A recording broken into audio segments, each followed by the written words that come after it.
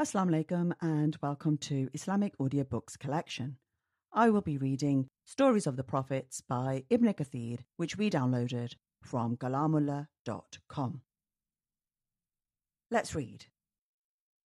Page 85. A Thief Among the Brothers. The next day, while their bags were being filled with grains to load onto the camels, Joseph ordered one of his attendants to place the king's gold cup, which was used for measuring the grain, into Benjamin's saddlebag. When the brothers were ready to set out, the gates were locked, and the court crier shouted, "O you travellers, you are thieves!" The accusation was most unusual, and the people gathered around Joseph's brothers. "What have you lost?" his brothers inquired. A soldier said, "The king's golden cup. Whoever can trace it will be given a beast load of grain." Joseph's brothers said with all innocence, "We have not come here to corrupt the land and steal." Joseph's officers said, as he had instructed them, "What punishment should you choose for the thief?" The brothers answered, "According to our law, whoever steals becomes a slave to the owner of the property." The officers agreed, "We shall apply your law instead of the Egyptian law, which provides for imprisonment." The chief officer ordered his soldiers to start searching the caravan. Joseph was watching the incident from high upon his throne. He had given instructions for Benjamin's bag to be the last to be searched. When they did not find the cup in the bags of the 10 older brothers, the brothers sighed in relief. Benjamin is accused. There remained only the bag of the youngest brother. Joseph said, intervening for the first time, that there is no need to search his saddle, as he did not look like a thief. His brothers affirmed, "We will not move an inch unless his saddle is searched as well. We are the sons of a noble man, not thieves." The soldiers reached in their hands and pulled out the king's cup. The brothers exclaimed, "If he steals now, a brother of his has stolen before." They strayed from the present issue in order to blame a particular group of the children of Jacob. Joseph heard their resentment with his own ears and was filled with regret. Yet he swallowed his own resentment, keeping it within. He said to himself, "You went further and fared worse. It shall go bad with you and worse hereafter, and Allah knows your intention." Silence fell upon them after these remarks by the brothers. Then they forgot their secret satisfaction and thought of Jacob. They had taken an oath with him that they would not betray his son. They began to beg Joseph for mercy. "Joseph, O minister, take one of us instead. He is the son of a good man, and we can see that you are a good man." Joseph answered calmly, "How can you want to set free the man who has stolen the king's cup? It would be sinful." The brothers went on pleading for mercy. However, the guard said that the king had spoke, and his word was law. Judah, the eldest, was much worried and told the others, "We promised our father in the name of Allah not to fail him. I will therefore stay behind and will only return if my father permits me to do so." Joseph meets Benjamin and the accusation, Qur'anic. Regarding this scene, Almighty Allah said, "And when they entered according to their father's advice, it did not avail them in the least against the will of Allah. It was but a need of Jacob's inner self which he discharged.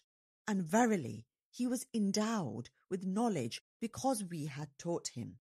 But most men know not." And when they went in before Joseph, he betook his brother Benjamin to himself and said, "Verily, I am your brother, so grieve not for what they used to do." So when he had furnished them forth with their provisions, he put the golden bowl in his brother's bag. Then a crier cried, "O you in the caravan, surely you are thieves." They, turning towards them, said, "What is it that you have missed?" They said, "We have missed the golden bowl of the king, and for him who produces it is the reward of a camel load. I will be bound by it." They said, "By Allah, indeed you know that we came not to make mischief in the land, and we are no thieves." They, Joseph's brothers, said, "The penalty should be that he in whose bag it is found should be held for the punishment of the crime. Thus we punish the Zalimeen, wrongdoers, etc." So he, Joseph, began the search in their bags before the bag of his brother. Then he brought it out of his brother's bag. Thus did we plan for Joseph. He could not take his brother by the law of the king as a slave, except that Allah willed it. So Allah made the brothers to bind themselves with their way of punishment, i.e., enslaving of a thief. We raise to degrees whom we please, but over all those endowed with knowledge is the all-knowing, Allah. They, Joseph's brothers, said, "If he steals, there was a brother of his, Joseph, who did steal before him." But these things did Joseph keep in himself, revealing not the secrets to them. He said within himself, "You are in the worst case, and Allah knows best the truth of what you assert." They said, "O ruler of the land, verily he has an old father who will grieve for him. So take one of us in his place. Indeed, we think you are one of the good doers." He said, "Allah forbid that we should take anyone but him with whom we found our property. Indeed, if we did so, we shall be Zalimun, wrongdoers." So when they despaired of him, they held a conference in private. The eldest among them said, "Know you not that your father did take an oath from you in Allah's name, and before this did fail in your duty with Joseph? Therefore I will not leave this land until my father permits me, or Allah decides my case by releasing Benjamin, and he is the best of judges." Qur'an 12, verse 68 to 80. Joseph's plan. The brothers left enough provisions behind for Judah, who stayed at a tavern awaiting the fate of Benjamin. In the meantime, Joseph kept Benjamin in his house as his personal guest and told him how he had devised the plot to put the king's cup in his bag in order to keep him behind, so as to protect him. He was also glad that Judah had stayed behind, as he was a good-hearted brother. Joseph secretly arranged to watch over Judah's well-being. Joseph's plan in sending the others back was to test their sincerity, to see if they would come back for the two brothers they had left behind. The brothers confront Jacob. When they arrived home, they entered upon their father, calling, "O our father, your son has stolen."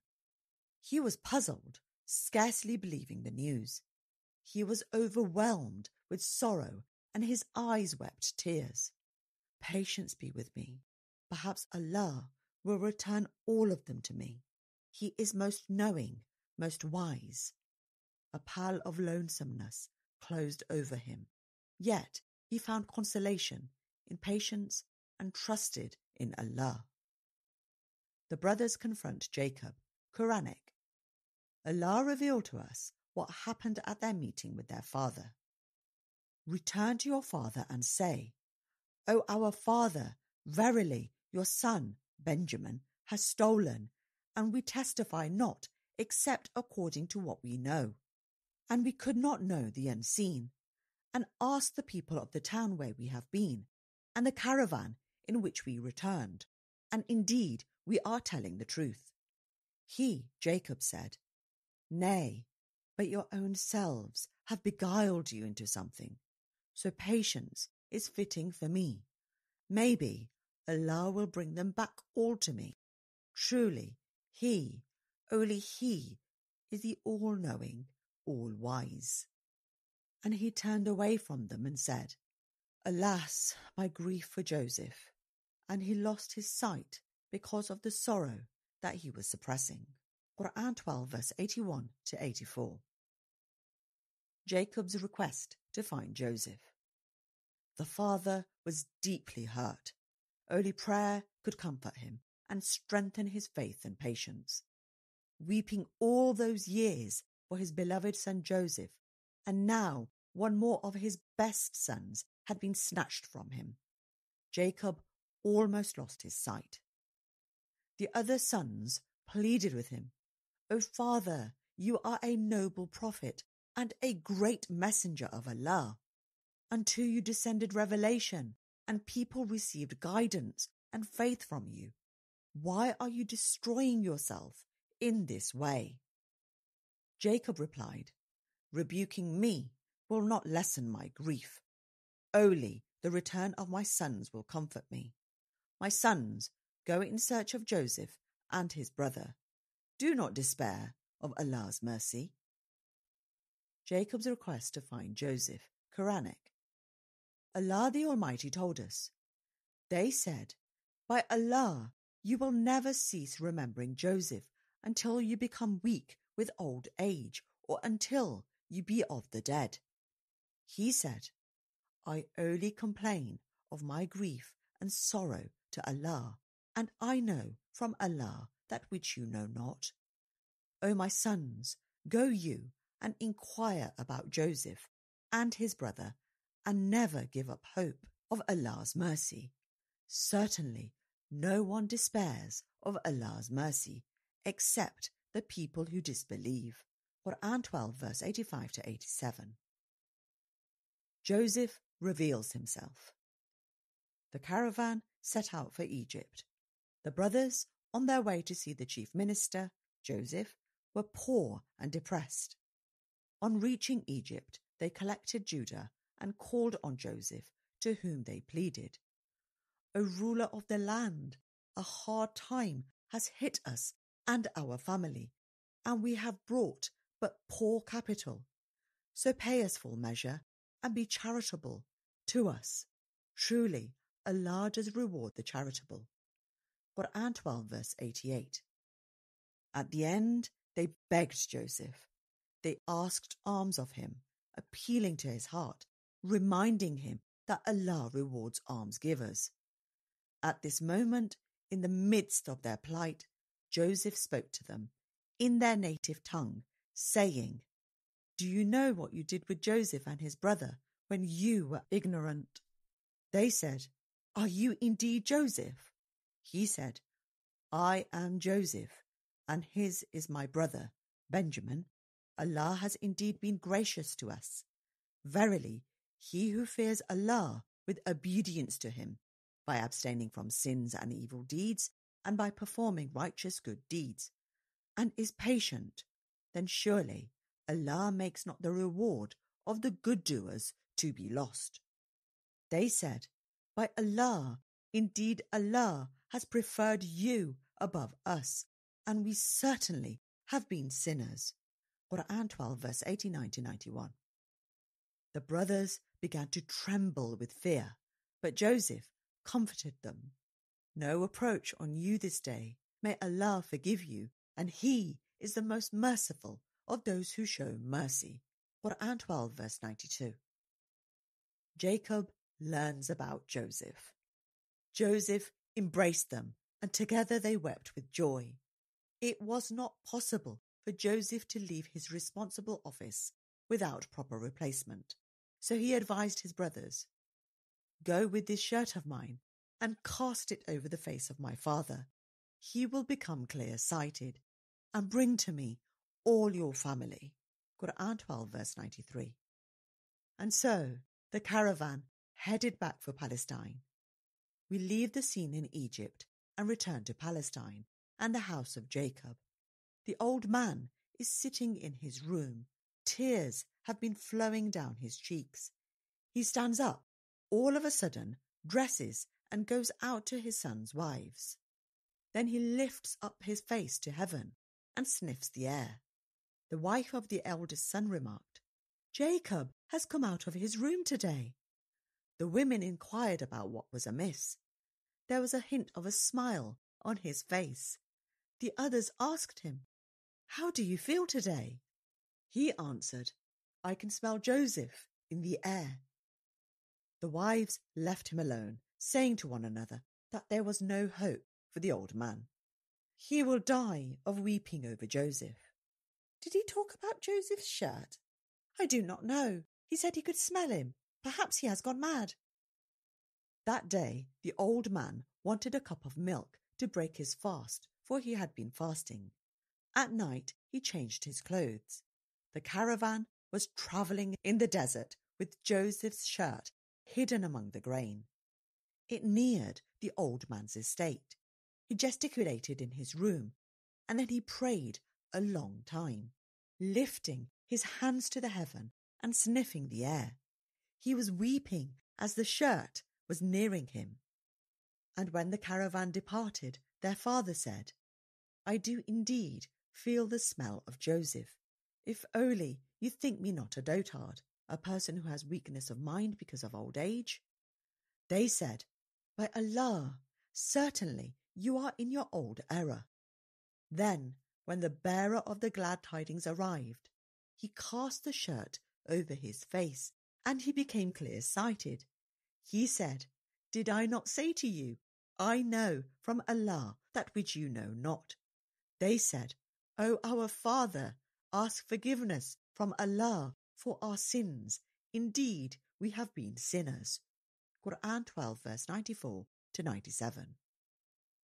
Jacob and Joseph meet. The story began with a dream and it ends with the interpretation of the dream.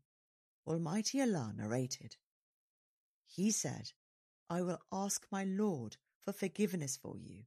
Verily, He, only He, is the oft forgiving, the most merciful." Then, when they entered unto Joseph, he betook his parents to himself and said, "Enter Egypt, if Allah will, in security." And he raised his parents to the throne, and they fell down before him prostrate. And he said, "O my father, this is the interpretation of my dream of old. My Lord has made it come true. He was indeed good to me, and when he took me out of prison and brought you all here, out of the Bedouin life, after Satan had sown enmity between me and my brothers. Certainly my Lord is the most courteous and kind unto whom he will. Truly he, only he, is the all-knowing, the all-wise." Qur'an 12 verse 98 to 100. Epilogue. Consider his feelings now that his dream has come true. He prays to Allah, "My Lord, you have indeed bestowed on me of the sovereignty and taught me the interpretation of my dreams. The only creator of the heavens and the earth, you are my wali, protector, helper, supporter, guardian, etc. in this world and in the hereafter. Cause me to die as a Muslim, the one submitting to your will, and join me with the righteous." Qur'an 12 verse 101. Joseph arranged an audience with the king for himself and his family to ask the king's permission for them to settle in Egypt.